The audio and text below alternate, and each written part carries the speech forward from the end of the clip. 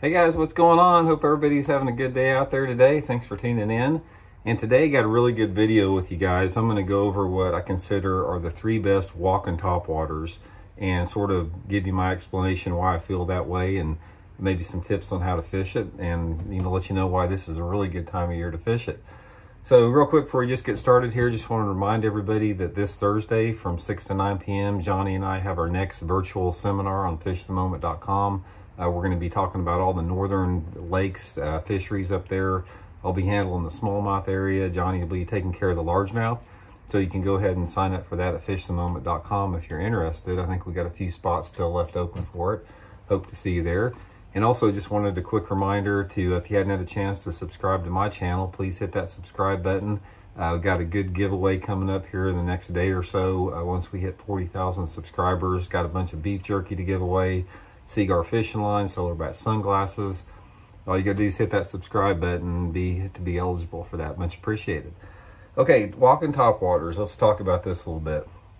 Man, these things have been around forever. They're one of the oldest type of topwaters there is. I'm thinking that there was the Zerespook came out in a wooden model back in the 50s. So it's been productive for 60 years, and it still is. A walking topwater, in my opinion, is probably the best fish catching topwater there is in certain situations. I love to fish them. There's nothing more exciting than a strike on a walking topwater. But guys, there's so many of them out there. There's so many different styles, actions, profiles, that type of stuff. Every company out there, it's sort of like a square bill crankbait. Everybody out there has got a walking topwater now. And I'm going to sort of go over what my 3 favorite ones are and sort of explain to you why they are, and I've fished them all, man. I fished a ton of them, and these are the ones that I'm going to sort of go through a little bit. Before I get into it, I want to talk a little bit about color specifically. I'm not going to talk much about color once I get into that, but I'm going to give you guys sort of a foundation as far as color. I let the sky condition and the water clarity dictate the color that I fish. If I'm fishing clear water, brighter conditions, I'm always going to more of a translucent finish, something that the fish can see through a little bit. It just doesn't telegraph itself quite so much. And as the water gets a little bit dirtier or the light conditions go down, that's when I'm using the flat finishes, like the solid finishes, like the bone colors and that type of stuff. So color can make a big difference as far as strike generation on the thing. But it varies. It's like, if people ask me, it's like, what's your favorite color of walking topwater? I can't answer that until you give me the conditions surrounding it, and then I can give you an answer. Okay, let's get into the 3, my favorite here. I'm gonna start out with the old school Zerespook, just the old school head and Zerespook. Guys, this is still one of my favorite walking topwaters that there is. This is the original deal, man. Basically every walking topwater out there has sort of imitated or tried to mimic the Zerespook, what it does. Just the classic, walk the dog action on there. And there's something about the profile of this bait, the way that it walks, the way that it comes through the water, the way that it sits in the water.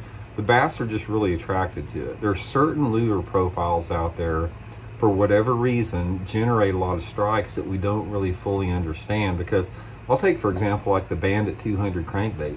The Bandit 200 crankbait it's a fish catching crankbait, but it's got the quality control and the components on the thing are terrible. So it's got cheap split rings, it's got cheap hooks. You can tell that the bait doesn't cost much to produce, but it's a fish catching bait for whatever reason. And the same with the Zerespook.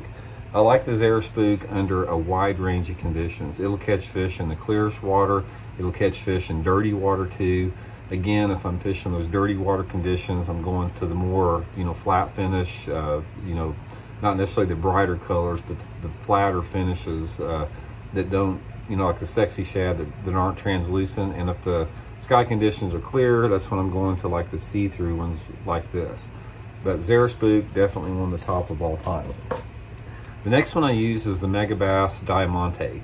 The Diamante, as you can see, it's about a little bit bigger than the Spook, not much bigger on there, same basic profile.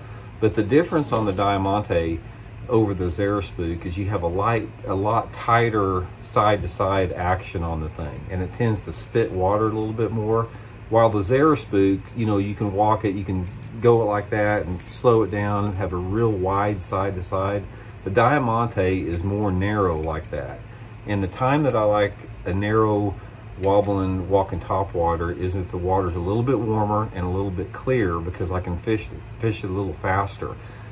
Why I fish the Xerospook, a lot of times I'll fish it super slow. I'll just twitch it and let it stop, twitch it a few times and let it stop, because it's got that real wide side to side action. The Diamante, it has that tight action, and I work it fast across the surface, and it's almost like it's just skipping through the surface a little bit. And if you're fishing in clear water conditions, bright sunny conditions, warmer water, that type of stuff where the fish are more aggressive, I get a lot of strikes on the Diamante.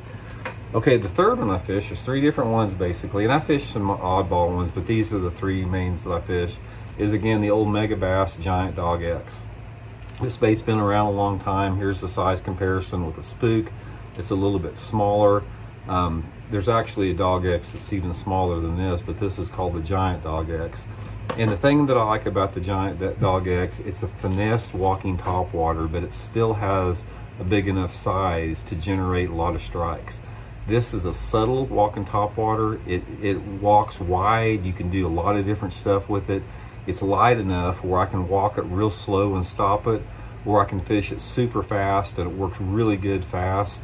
And the main reason I like this is it's the diversity of the way that I can walk it. You can really control this bait based upon your rod tip manipulation a lot of different ways. This is one of my top choices if the water's clear. Water's clear and the water's calm.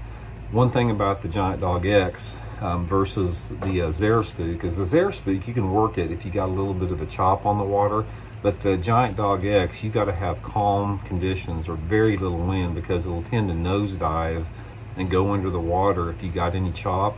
So the conditions that I fish the Giant Dog X are, if you've got calm conditions, you know, bright conditions, it can be cloudy too, it can be real good too, but basically finessey type conditions where the water just doesn't have much commotion on it.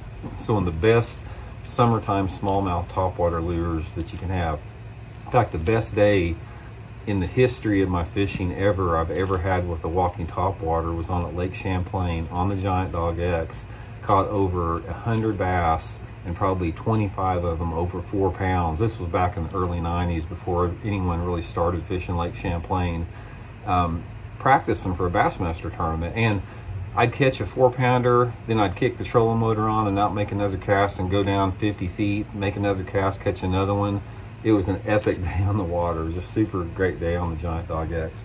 So anyway, guys, that's just a quick video today. That's my 3 favorite: Giant Dog X, Mega Bass Diamante, the old school Xerospook. I'm usually fishing a combination of one of these 3 anytime I'm fishing walking topwater. We'll go into some more details later on as far as equipment setup, cadences, retrieve, different type of scenarios to fish it in, but I just wanted to go over what my 3 favorite were. So anyway, if you guys are interested in any of these things, I'll include the Baitworks links. If you guys want to order something through the link I provide, it's a great way to help the channel out here. We get a small percentage of the sales on those. Much appreciated on that, and we'll be back soon with another one. See you.